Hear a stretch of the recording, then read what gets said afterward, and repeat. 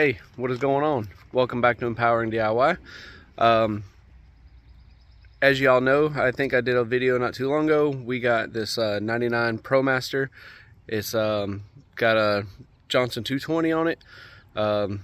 Got this from my father-in-law. It's been sitting around a little while, so we've got it back over to the house. We're trying to work on it now, getting it working right, getting it running. It's starting to run a little bit better, but there's some stuff that we want to change up on it and make just a little better.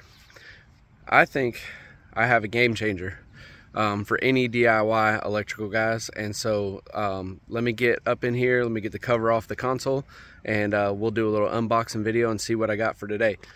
I'm telling you, game changer. Hold on just a second. All right, so I got the stuff up. Let's turn you around. I got the cover off. Boat's still a little dirty. Every time the wind blows, you know, I get crap from the trees. And this week, I plan on giving this boat a real good scrubbing for the first time in a few years. So don't mind the dirt. Got a horn coming. The horn was bad. It was actually full. It was crazy. It was full of dirt daubers completely inside there. Right, so I took the whole thing apart and cleaned it out. It's getting voltage, but I guess because the dirt daubers got in there, I don't know how the horn works. It's just a bunch of diaphragms right there, and I guess it just decided not to work. Oh well. Anyways, the fish finder is a Lowrance hook reveal, as you can see. Just put that on. The wiring under here is atrocious. It's not good at all. Some of it is my fault. Like this stuff here is literally just laying in here to do some testing. So that's just a bundle of wires. Got that out of there. That goes up to a light on the front of the console, and this is my horn. So the rest of this wiring is a whole harness from another boat that another motor that was repowered, or another console. I'm scared to mess with that because I really don't know what's working, what's not. So I'm gonna clean it up and set it over there. But anyways, we got the switch panel here. You got power, bilge pump, the recirc, the nav, anchor lights, and your aerator for the live well. Well, there's no really other room for lights or anything. I can put another switch panel, but then you have to get to the power distribution block, which is literally like right here underneath here, and it is not fun getting to it. So let's do a little let's do a little unboxing. I'm excited. This here I found on Amazon. Let me switch the camera. Sorry. All right. This here I found on Amazon. I will put a link in the description below. They are not sponsoring me at all. Like I said, I literally just found this and went through a handful of them and thought this was cool. So I get this one. This is a 8-gang switch panel system. Right? So you got 8 switches. And it comes with stickers, and we'll get into how the stickers work here in a little bit. All right. We have the relay panel, which is a fused relay panel. And another reason why I went with this instead of a lot of others, I'll show you in just a second. Let's keep going. All right. There's the switch panel. Again, there's no stickers on there. But the cool thing about it is I already had some holes here. I should be able to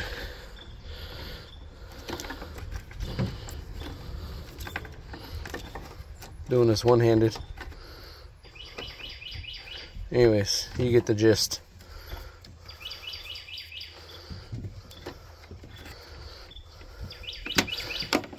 Like that. I'll mount that right there, and now we have all the switches we need. I started talking about that a second ago, but I forgot to finish. That is literally wired directly to the battery in the back. which isn't good. It does have a fuse on it, but it's always got power on it, and so I wanted to put it on a switch. And then we put a light here that's not on a switch. And right now, there's my son. Right now we're working on the bait tank. The water pump went bad, so I went ahead and ordered a new one of those, and I've added a light, which is dirty right now, so see, added a light in here, and that's so that the bait doesn't get shocked every time you open the lid. If you keep a light in there on when the bait's in there, when it's bright outside and you open the lid, it doesn't shock them. So we're adding that in. I got to figure out how I'm going to run the wiring down. I've already got it ran through this joint right here and sealed off, and it's been there so long it's already filthy dirty, and I'll clean all that up. But we'll get in all that in a little bit. Let's keep unboxing. See what kind of cool stuff. So this is the mountain bracket for the panel. I'm not sure if I'm going to use it or not. We'll see. And it comes with your power to add to the things. We won't need that. That's for like a truck or a car. Bunch of screws.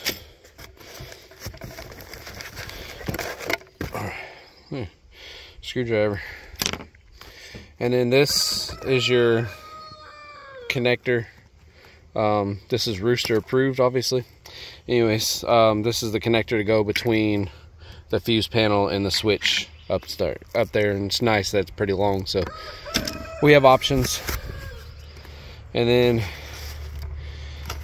here's your main power and your ground for this, which is neat because it already comes with a fuse and it already comes made up. Again, this is a game changer, guys. Game changer. Comes with that extra fuses and some big fuses for the main power coming in. All right, the biggest reason why I decided to go this way is, one, the whole setup. It's got built-in solid state relays inside it. And then two, a lot of times when I've dealt with panels like this, I've had to run a separate ground. Well, because you're running this power and this ground to this, it gives you a power and ground terminal for every lead, which is neat because now all I have to do is I can run a positive, negative to every light or every accessory I want straight to here, and I don't have to run a separate ground. It's all right here. So if you have a light, 12 volt positive light, bam, bam, positive, negative, done. If you have a pump, positive, negative, done, and so forth. So this is very neat, and you can do that 8 times. You got 8 different circuits, and so the sky's the limit really on this. And then the cool thing is this is an accessory wire. So I'll wire this into the main power switch. So when we get on the boat, all you gotta do is push power on, and this has power. And then when you get done on the boat for the day, you turn that power switch off and everything turns off. So this is really neat. We'll get installing it, and I'll keep you updated as we go. All right, so what I did was, this has a bunch of screws, has 6 screw holes in the back, probably, I think 8 actually. Anyways, I just took 2 of them for now, and I put the 2 screws in the back of the switch panel, and I put it onto this panel where I wanted it, and I pushed down real hard and kind of scratched it. And I just took my drill bit, which, if y'all haven't seen these yet, Bad Dog Tools drill bits, you got to get these drill bits. They're amazing. They can drill into concrete, steel, wood, anything, in the grinder to sharpen the bit. I mean, anyways, I can't talk. Very good drill bits. So then I pulled the panel loose and drilled it out carefully, pulled the panel loose, and you can see I'm out of my 2 screws in the back, and it is solid. It's not going anywhere. So next step, get my switch, or my the fuse panel mounted, and now it comes with this bracket. You can mount this bracket like this somewhere and put this like on top of it, or you can mount it like this against the wall somewhere, or you can flush mount it like that. And of course this will be under the console. I'm just showing you. So I'm not sure yet what I want to do. The wiring, let's go into there and explain that a little bit. So here's the deal. I have 2 batteries under here for the trailer motor, right? They're running 24 volts. This I'm going to run 12 volts. You can actually run this 24 volts, by the way. I don't need to. All my accessories are 12 volt, but I'm going to run this. Anyways, I'm going to run these accessories off of my trailer motor batteries. And now here's why. I'm planning on running my recirc pump for the bait tank all the time. If there's bait in there, that pump should be running. The light should be on in there all the time. And then of course we're going to be running the trailer motor, not the trailer motor, the fish finder and stuff. Now these are deep cell batteries. They can be drained really low, and it's 24 volts. At the end of the day, I would much rather I lose my trailer motor than my starting motor in the back of the boat. So again, there's probably a lot of different opinions on it, but this is the way I'm going to do it, because again, I feel more comfortable killing this battery than I do my starting battery and be out in the middle of the lake and trying to swap these batteries around just so I can start my motor. I hope that makes sense. So with that being said, it's just going to make it that much easier, because I can mount it basically wherever I want in here, and the power wires that they gave me are plenty long enough to about put it anywhere in here. That's the live well in front of me. That's the live well in front of me, so I can't drill into it. And then these are the sides of the console, so I can't drill into it because you know you don't want screws poking from the outside. So what I may do, I got the cover pulled off. Looking underneath, the gas tank is under there. So I'm just trying to make sure I'm not drilling anywhere crazy. What I may do is I may mount that panel right here. Let's see. Let's just throw it on the ground. I may mount it just like that. That way it's not very far run for the power wire. The accessory wire can get ran up to the panel right there, and then all my other wires for the accessories that I'm trying to run will be easy access, and easy access to the fuse panel and stuff. So I'm still thinking about it, but this might be it. And what I'll do is turn the camera back on after I get it mounted, because it's kind of hard to mount that stuff one-handed inside this console anyways, and I need to do a little bit more cleanup before I get there. So I'll be back. Alright, so what I did, instead of the other side, for troubleshooting purposes, I thought it'd be easier to get over to this side. So I mounted my bracket to the side of that little inlet with 2 screws, so this can sit right there. And the cool thing is, those 2 screws are on slots, so all I have to do is loosen them, and I can take the whole bracket up and pull it closer to me if I have to. So that's where I'm at. Let me keep chugging along, and I'll fill you in as I can. All right, so here we're at. Here's where we are at. Again, as you see, my 2 screws there. I made it to where I can pull it out if I have to and work on it, just like this. So now I'm not laying on my side trying to wire this up. Here, and again, I'll put all this in, I'll put it in, you know, some type of conduit or whatever, flex stuff, just clean it up. But these 2 This power and ground is for the bait tank, which is down here on the ground, but I got a new one. And again, I'm gonna run some conduit up through here and run some you know, the zip ties or whatever, you know, sticky things and zip ties to hold all this. So all this is temporary. But anyways, power and ground. These wires had to be bigger so they can run the pump. So make sure you run rated pump. And then here's the light in the bait tank.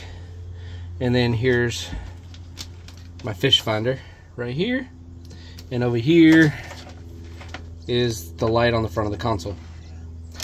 So what I'm going to do is I'm going to wire all this stuff up right here. Make sure the wires are long enough to loop up inside there, dress them all up, and put them all together. But what I wanted to show you real quick, sorry the sun's kind of bright and making shadows, is how to do these type of connections. I bought this off of Amazon and then I dropped it conveniently, so that's great. But don't do that, that's a pain. Anyways, comes with a ferrule tool. These are amazing for projects like this. Even if you don't use this a whole lot, just to have it is amazing. It makes ends like this very neat, very tidy, very secure, and you don't have to worry about you know, them coming loose or whatever. But these things are super tight. So what I'll do is I wish my cameraman wasn't riding his dirt bike right now.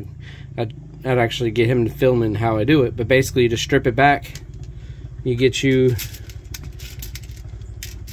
the right size, like that. This is the smaller one, and it actually has a guide on what gauge wire you would need. And so, like, the smallest one is the 22 gauge.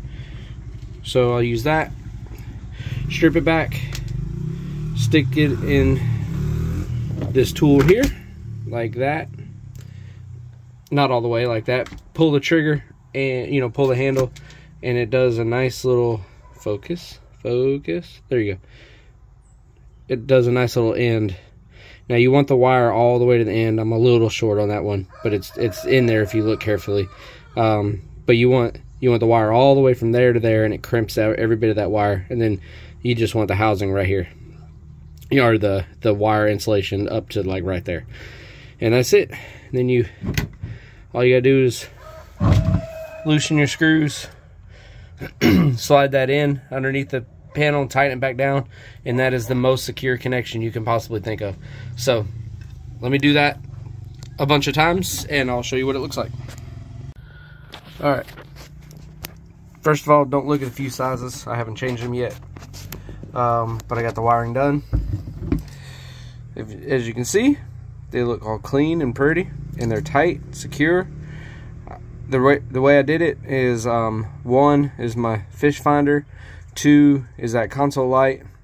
I skipped 3 and 4 because I'm going to run interior lights, so it just makes sense to have 2, 3, and 4 to have interior lights. And then 5 is my bait tank pump, and 6 is the bait tank light. So these two, you know, those two buttons will go together.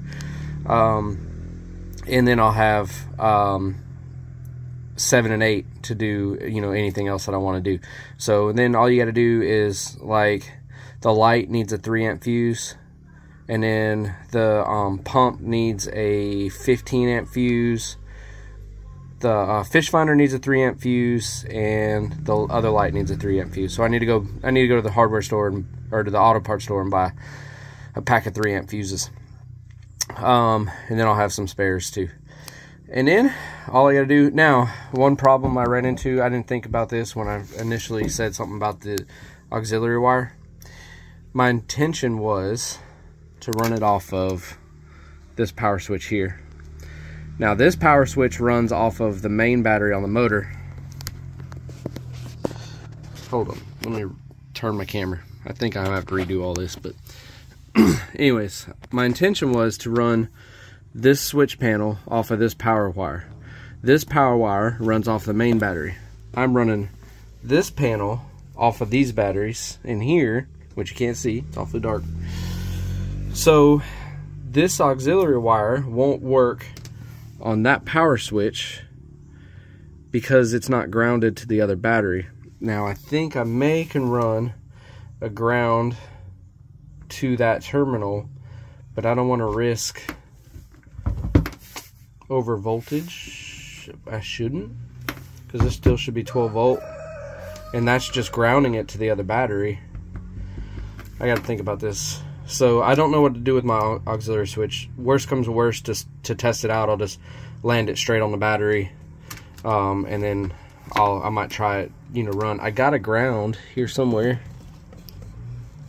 Anyways, in this mess, I have a spare ground, so I can run it to here and run this to that power switch and see if that works. And I'll put a fuse on here just to make sure. And I'll let you know how it goes. But for now, what I'm gonna do is get all this buttoned up, get all the wiring tucked back out of the way, zip tie some of this maybe, and get the wires hooked up so we can test it out. I'm not trying to drag this video on too long, so let's get it in place. All right, so it's getting dark. We actually took a break, went grocery shopping, and then come back and the sun's setting. Not a pretty sunset. Goodness. Anyways, and it was actually nice because it's cooled off out here, and I was able to get some of this done. And my idea for the other battery worked. Let me show you. All right, so I haven't cleaned up my mess yet, but I got it mounted. The auxiliary wire is running to this power switch, and I ran, if you see this blue wire right here, I ran this blue wire to an extra ground that I had on the back battery. So what I'm doing is I'm triggering the auxiliary switch with my running battery, which is neat because now, see, everything's dead. I hit my power button.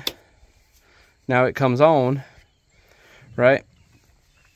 Now, everything that is wired up to each switch is wired up to that one battery. So, for example, hit the first button, as you see the light come on, and that gives me power to the fish finder. This light here is for, it's not quite dark enough yet, so won't show up, but that light. And then this button here is for the very dirty bait tank, but it's working. I got to clean it all out. Got the new pump in. Yeah, it's disgusting. But anyways, pump's working, and then what I'll do is I'll put the filter in, the housing there, I'll put it in, and then I'll straighten up all these wires and figure out how I'm gonna mount them. Excuse me. And then this button here is for the light. I know you can't really tell, it's still kind of daylight. There it is. There you go.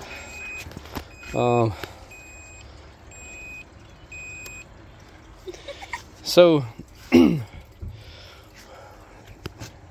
what I really like about it is, one, it's so much easier.